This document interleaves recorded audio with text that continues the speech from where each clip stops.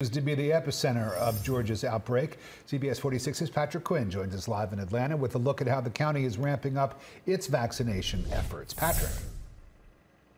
Fulton County certainly has been hit hard, but maybe some good news coming for Fulton County. Tomorrow, right here at the health department, there will be a walk-in clinic. We have not seen that through the course of the monkeypox outbreak. And if you look at the numbers of those hardest hit black men, they make up 80% of the county's cases. We talked with one of those tonight, Angelo Perry. He right now is still quarantined, recovering. I was afraid. I cried every day. Angelo Perry is still quarantined in an Atlanta hotel after contracting monkeypox in mid-July.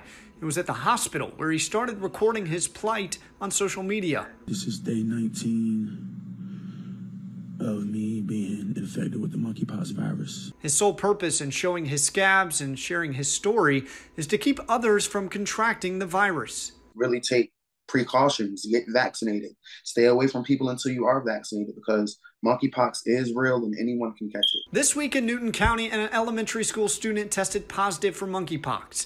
In response, the county held a Q&A with worried parents. Do you see the virus getting to the point of closing down schools? Great question, and I do not see that as a necessity. Let's look at the numbers. There's just 3 confirmed cases to those under 17 years old in the state, less than 1%. Instead, those especially vulnerable are Black, part of the LGBTQ community, and are in Fulton County, where 55% of the state's cases reside. Obviously, Fulton County has been very hard hit. Dr. David Holland said in the last week, Fulton County changed its technique of administering the vaccine to an intradermal method to get more shots in arms. It allows us to get more doses out of the bottle. For Angelo, he's on the mend, hoping to return home and to work later this week. I just feel like there's going to be a lot of hostility toward me. I'm actually anticipating it, but I feel like it's for a good cause.